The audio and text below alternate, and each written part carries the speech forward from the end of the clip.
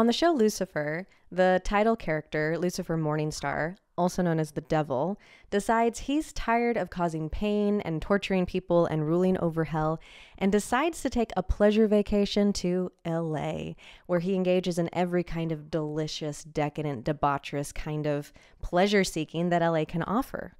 And he still has some of his supernatural powers, but mostly how he's using them is to interrupt ne'er-do-wells doing something like, I don't know, like a bank heist or something like that.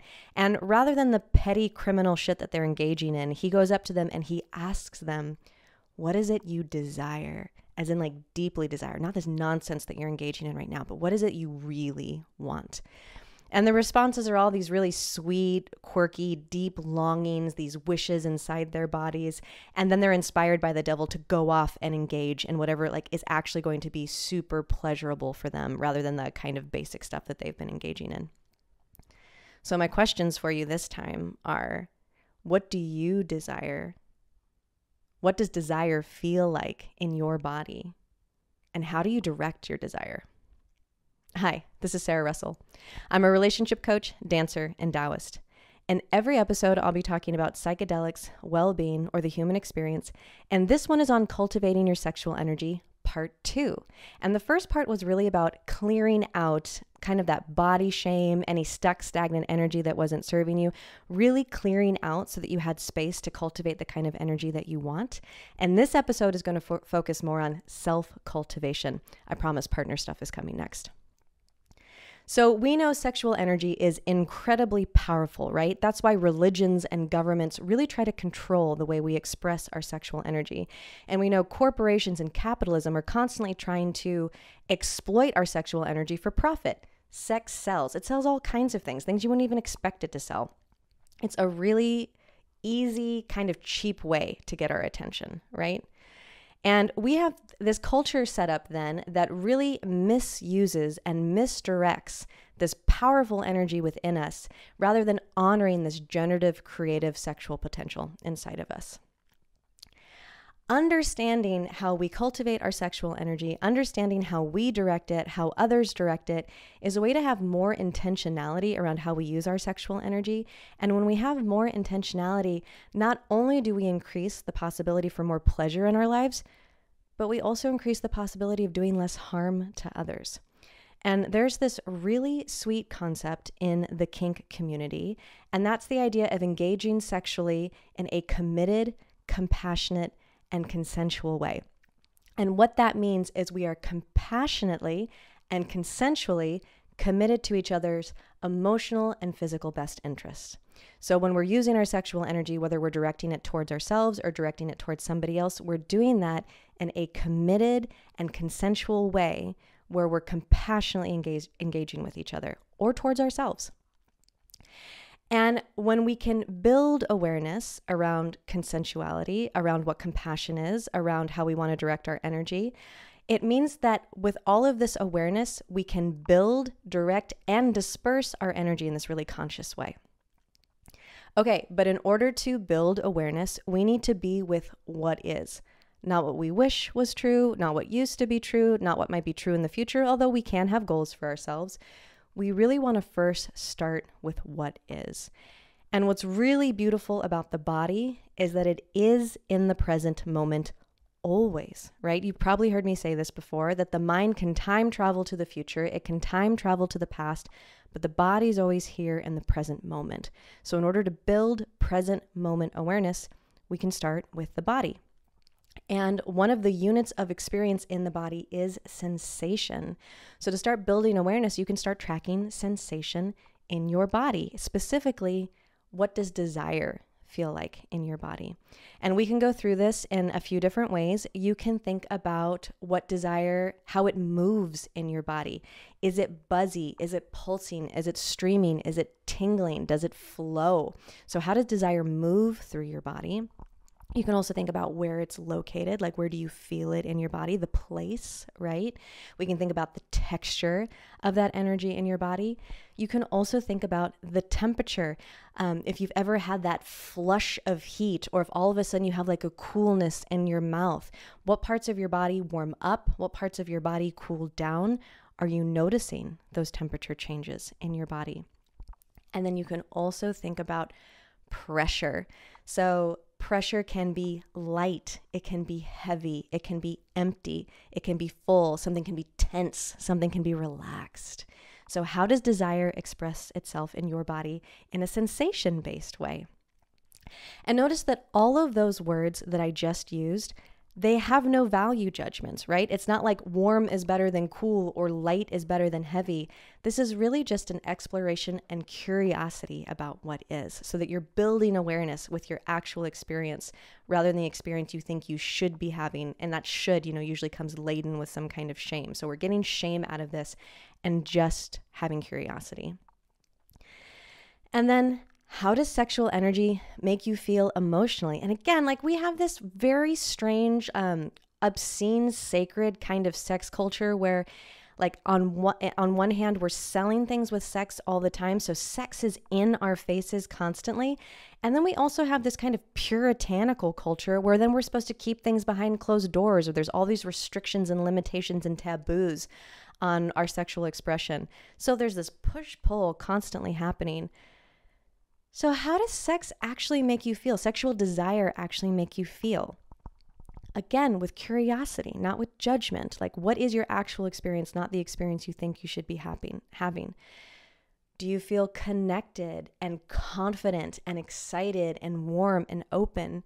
Do you feel frustrated or irritated or uncomfortable? All of those things are valid, and some of those things might be happening simultaneously. You might be slightly irritated and slightly turned on at the same time, and that's confusing. So we want to create space for what is in all its complexity, with all its joy, with all its grief, with all its confusion. So get really clear not just on the sensations, but also the emotions. So what you're feeling physically, what you're feeling emotionally in your body. If you're noticing that what you're feeling is more negative, again, I highly recommend listening to part 1 of this where I talk more about clearing. Something else I'm offering to the Mudwater family is I've created a series of podcasts that are based on Montauk Chia's healing sounds. And those healing sounds are a fantastic way to clear out anything that's stuck or stagnant or stale or uncomfortable in your body. So look for those coming out soon. I'll also be doing an Instagram live where I'll be taking you through the entire practice.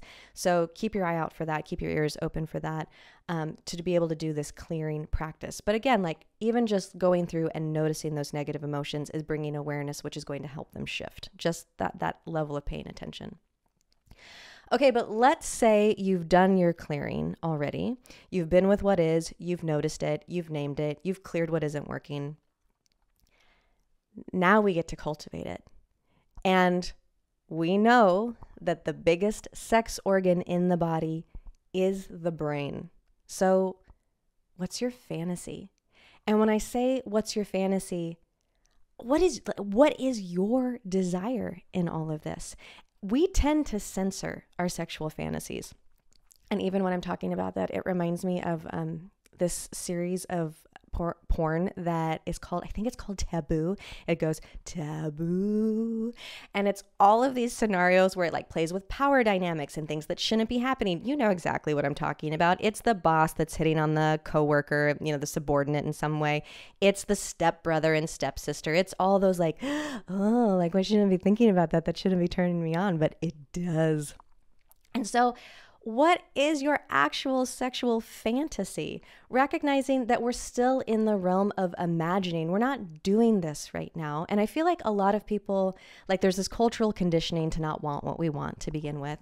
But then there's also this fear that if we actually acknowledge what we want, we're going to become just sexual monsters, and we're just going to be completely out of control, and libido is just going to be all over the place, and we're not going to be able to control ourselves anymore.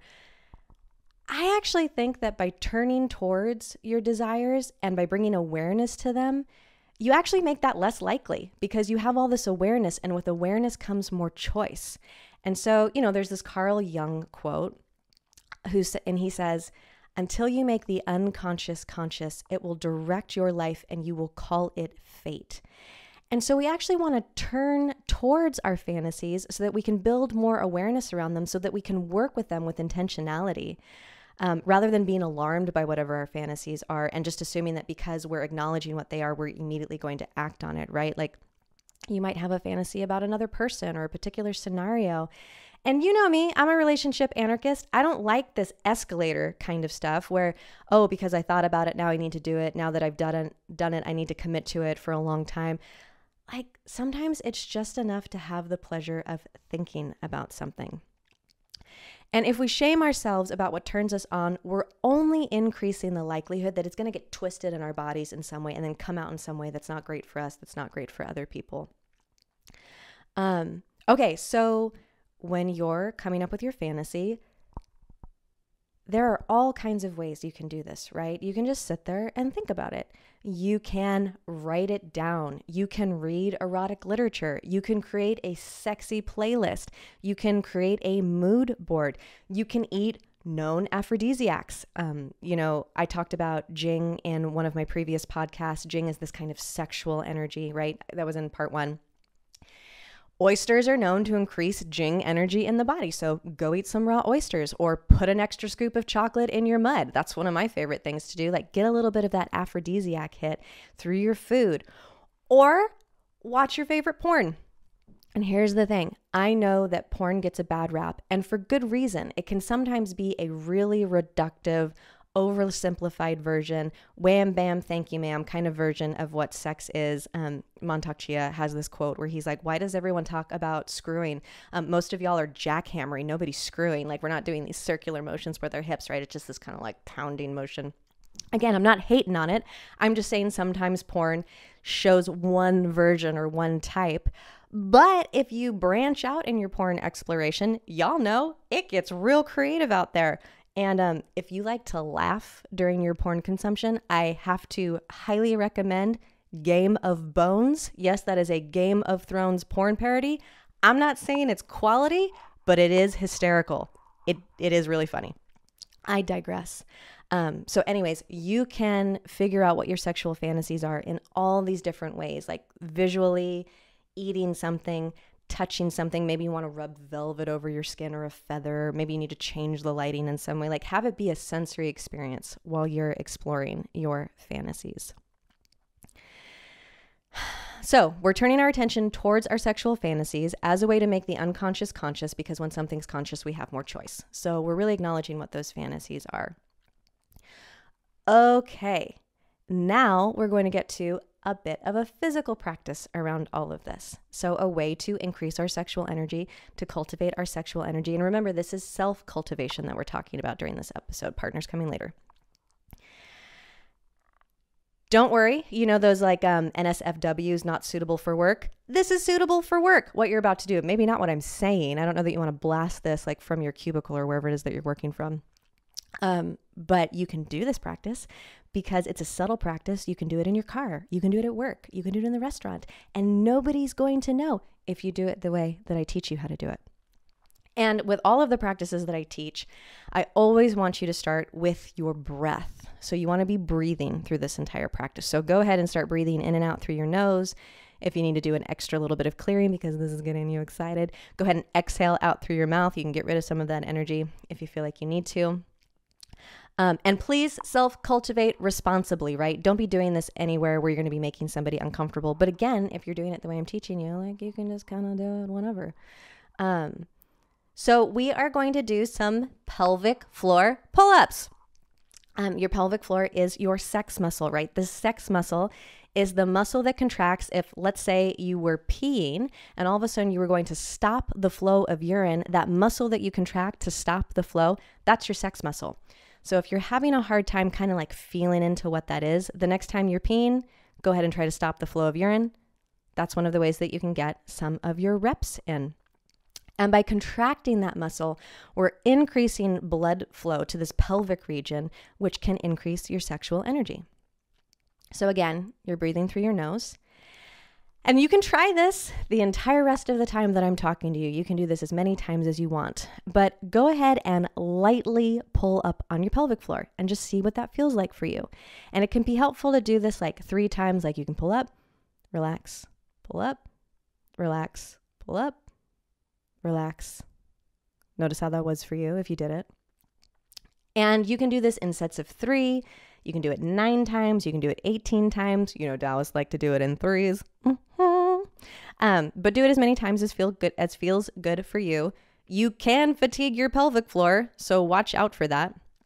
And if when you're pulling up on your pelvic floor, you notice that your muscles automatically want to relax, let them. Like, this isn't about forcing, right? This is about exploring.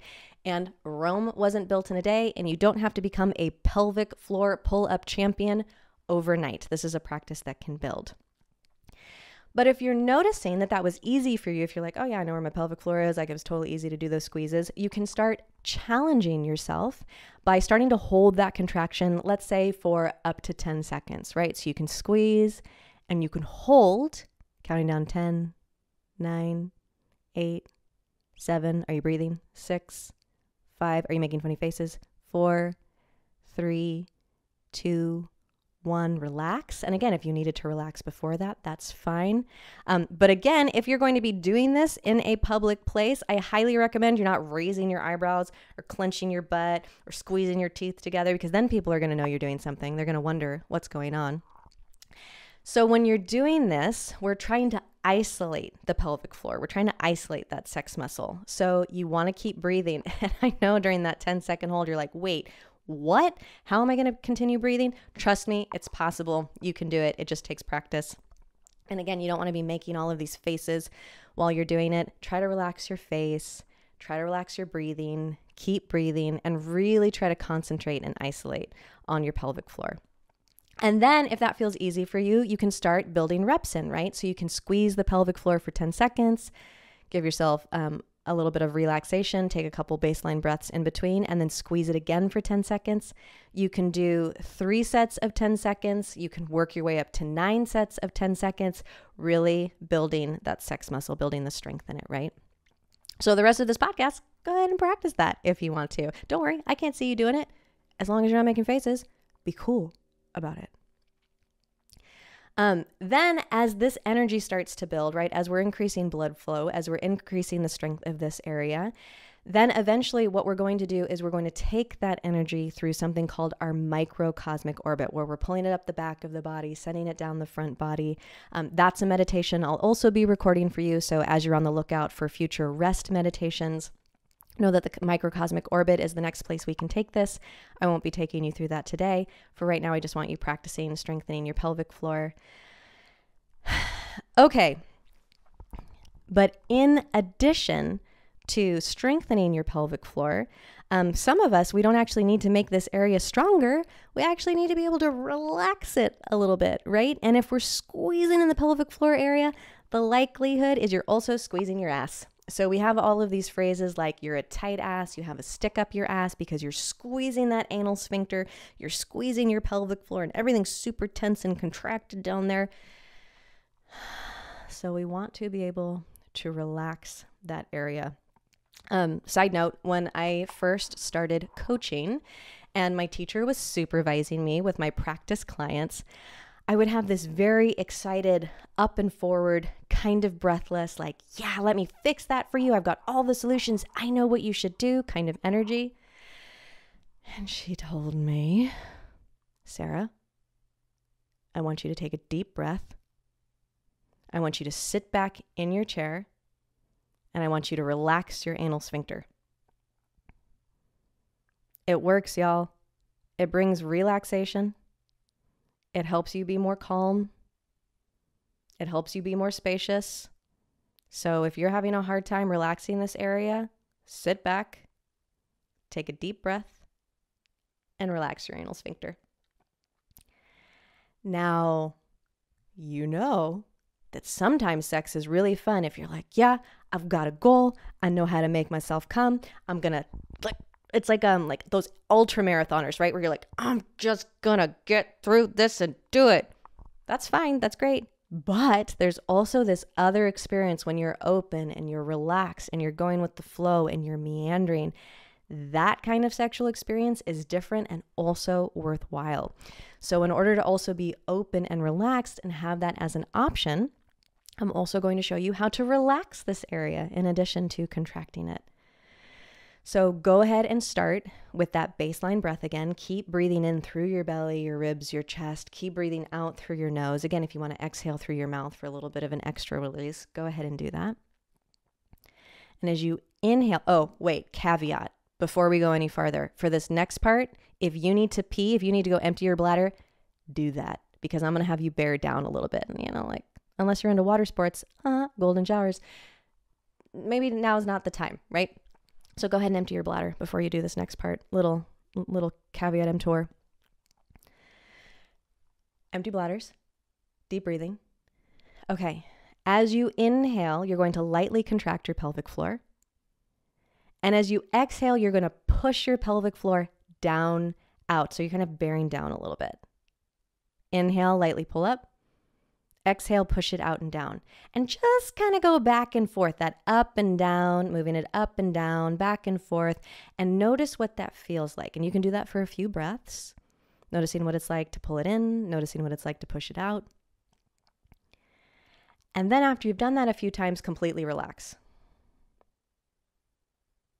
And notice the difference between what it's like to pull up and hold, what it's like to push out, and then what it's like to just let it broaden, let it widen, let it relax entirely. So look at all these options we have now. We can contract, we can push out, we can relax. Like, ooh, like all these options, fun. It helps to be able to have this kind of flexibility, mutability to come from all of this choice, all of this awareness, so we can really direct our sexual experience. Okay, so now you've built up the sexual energy, right? Like maybe feeling some heat, maybe feeling some warmth, maybe feeling some of that movement that I was talking about. This is a really great place to start exploring yourself. So you might want to think about all the different levels of touch, right? There's blowing, there's licking, there's sucking, there's kissing, there's scratching, there's biting, all these different kinds of ways. Have you experimented on this with yourself? You know, just like lick, blow. Ooh, I like that. Change my temperature. Ooh, I like that licking sensation. Play, right? Play with your own body so that by the time you're engaging with somebody else, you know yourself so well because you've done all the things with yourself already. Sexy. All right.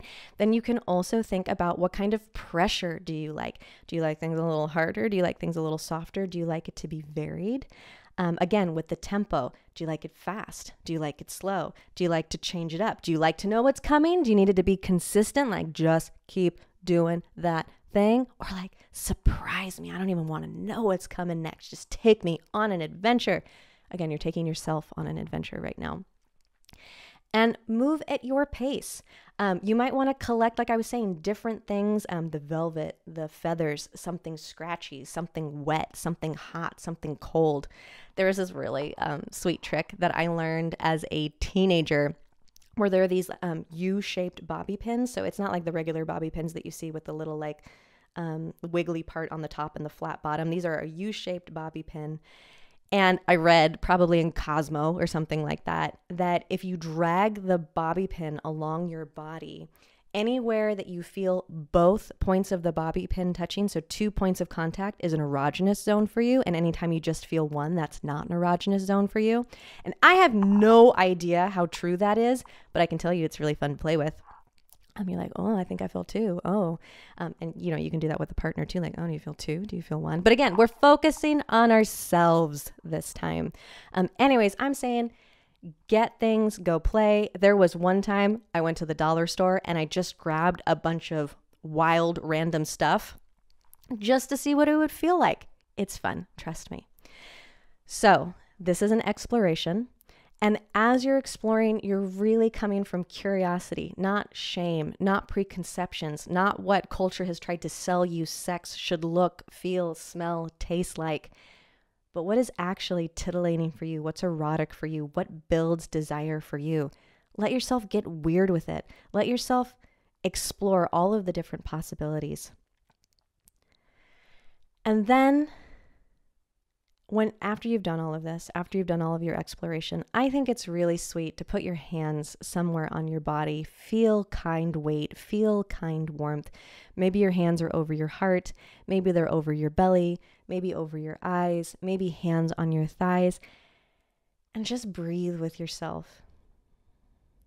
And give yourself gratitude for the fact that you took time to be curious about yourself and your desire, to explore yourself and your desire. What an incredible act of love towards yourself to spend this time with yourself. Thanks for listening. If you enjoyed what you heard, it is such a big help if you go to iTunes and leave a review or leave stars wherever you listen to podcasts. Y'all, the reviews you've been leaving me are so sweet, and I gotta tell you, they're really helpful because those reviews are part of what makes this podcast possible. It's what allows me to keep creating this content that I love sharing with all of you. And you can check out trendswithbenefits.com. I have written work there. My fellow host of Trends with Benefits, Kyle, has worked there, as well as a bunch of other wonderful content creators, all kinds of information from how to do a tech detox to how to forage your own wild food. You can also sign up for our newsletter. It's a weekly dose of all this good that we are trying to give you, to support you, to encourage you, to uplift you.